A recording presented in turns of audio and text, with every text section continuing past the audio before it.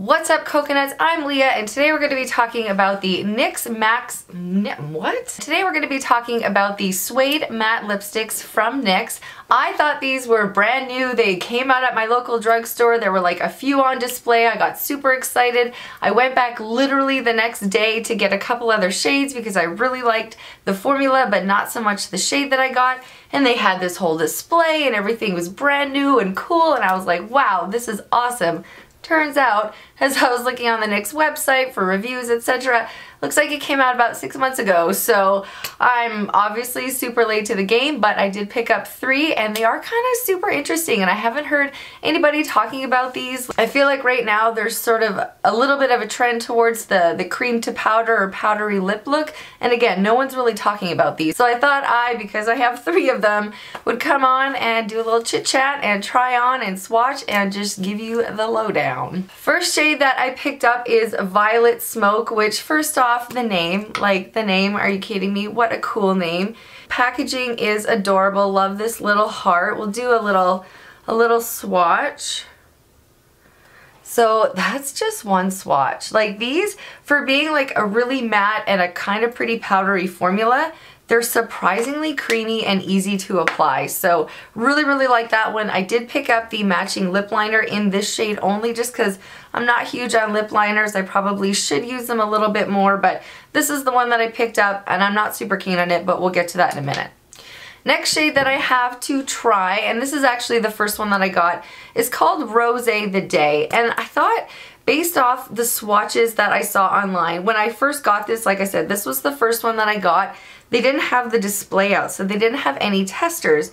And this one was described online, I believe, as like a light pinky nude, and I was like, that's my jam, that's what we're going for. But it turned out to be, as you can kind of see here, a little bit more of I would say like a super orangey toned, slightly poopy brown color that just does not translate well onto my skin tone. It's very, very warm. It does have quite a bit of like a terracotta feel to it, so to me, calling it Rosé the Day kind of missed the mark because it's not super pinky. Okay, so last up I picked up Cold Brew, and I literally only bought this because for the sake of this video. I wanted to get it because it was the darkest shade. Well, I think they had like a nice burgundy kind of magenta shade that was just like not for me, so I did not grab that one. But I really thought that this would just be a good one to test and see. Sometimes like different types of shades, like light shades like this one could wear really funny, and sometimes like the darker shades can be really patchy and not wear as long. So that's honestly the only reason why I grabbed it. But I turned out to like actually really like it. It makes my teeth look really white. It has this kind of, I don't know, sort of like a rusty red undertone that just looks actually really, really flattering on the face. I will be trying them on in the order from lightest to darkest. I haven't noticed any staining, to be honest, but I do want to save the darkest shade for last and also do sort of a wear test, see how long it lasts, see how long it stays as pigmented as when I first apply it, and do some check-ins, and let's just get into it. There are 24 shades in total, and they were based off, I guess these came out first, these Suede matte lip liners.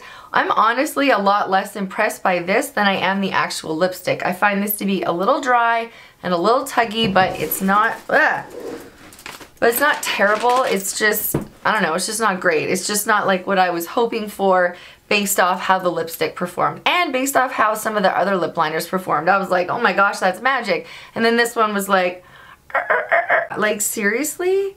Like this is really, really quite dry and quite scratchy. Like I had to really, really give it a good go there, and there's not a whole lot of pigment. But anyway, so I'm just gonna wipe off a little bit of lip gloss that I had on, and just in case there's any foundation on there.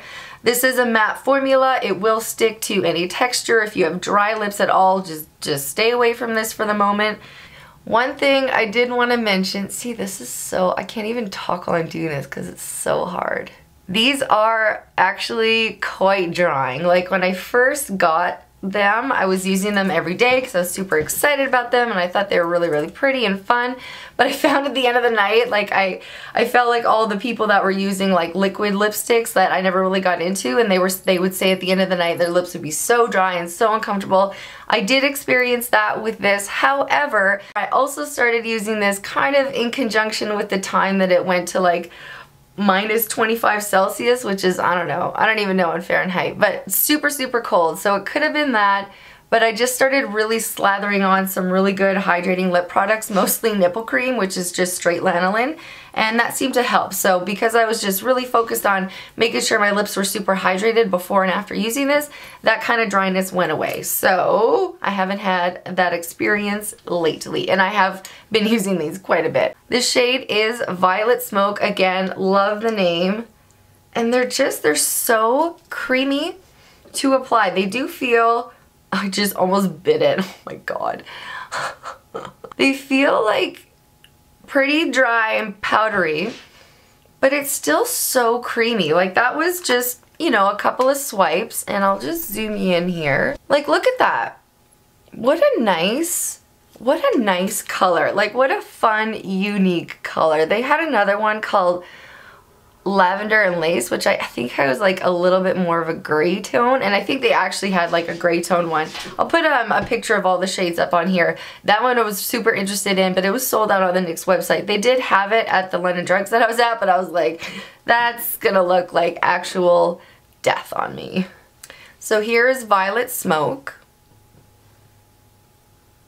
One thing that I really like about this formula is that I've mentioned a few times on my channel, and as you may have noticed, I have teeny tiny little lips. And this, because of the powderiness, I feel like it sort of settles into the lines. Does not emphasize lines or texture. I think it does the opposite by sort of filling them in a little bit, which gives the illusion of plumping the lips. So this is, you know, without any lip plumper, without anything on there like that, it just does give the illusion of your lips being a little bit fuller and a little bit softer, and I really like that sort of airbrushed kind of matte look to the lips. Okay, so the next shade we're gonna go into is Rosé the Day.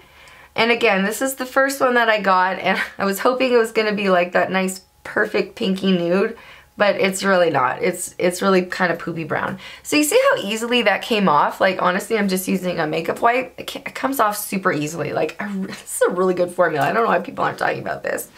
So this one I don't have the lip liner for.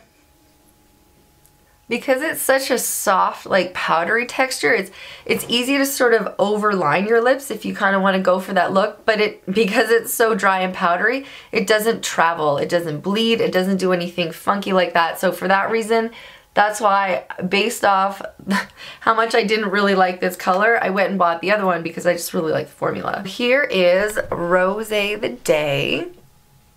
It is not transfer proof or kiss proof or anything. I'll let it dry down for just a second here and then do like a little test on my hand. But I do really like how they wear down. I find that the color wears down really evenly. It sort of just soaks into your lips. It doesn't leave like that sort of lip liner ring around where it's all worn out in the middle. It does last, I would say, like at least a few hours. The lighter shades that I've been wearing more to work, because the dark shade isn't as wearable for every day in the office.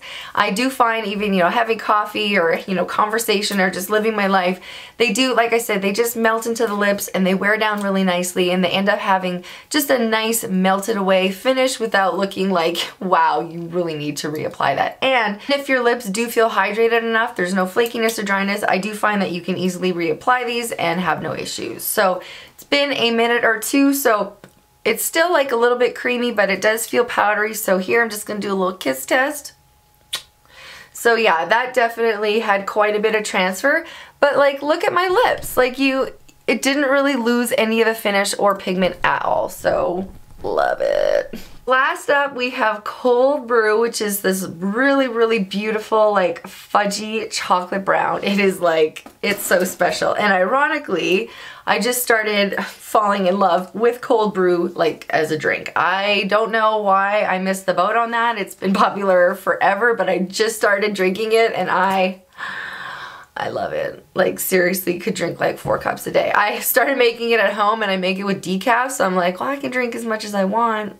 Alright, so here we go. Here is Cold Brew. Gosh, this color is insane. This shade I would recommend picking up the lip liner to go with, because I do find it's traveling a little bit more. I don't know if it's just because there's a little bit more of like more liquidy ingredients that give it this bit more emollient pigment, but I do find that it's traveling a little bit.